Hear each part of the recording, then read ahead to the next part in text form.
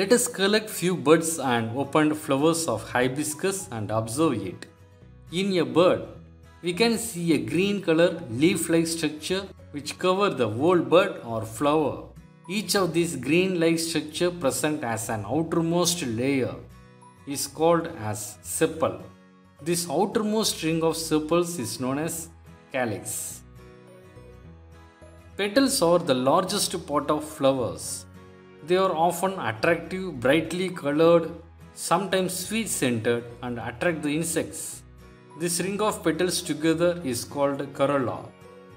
Inner to this corolla, in hibiscus, we can observe a long tube on which many stamens are arranged. This ring or whorl of a flower is called androecium.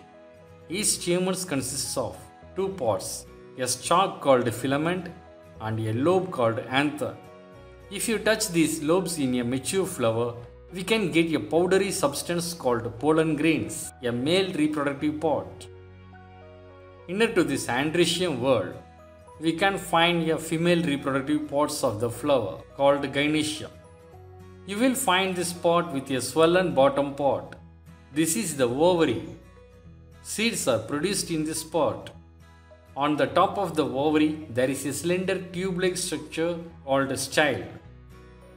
The topmost sticky tip of the style is stigma. Pollen grains are received by the stigma. This is the fourth whorl of a flower. So, the four whorls of the flower, calyx, corolla, androecium and gynoecium altogether forms an entire flower. Types of flowers. Now we shall learn some important terms to understand flowers and their role in reproduction. If all the four whorls, calyx, corolla, androecium and gynoecium are present, then it is called as complete flower. Complete flowers are bisexual flowers. If any of these four whorls is missing, then it is called as an incomplete flower.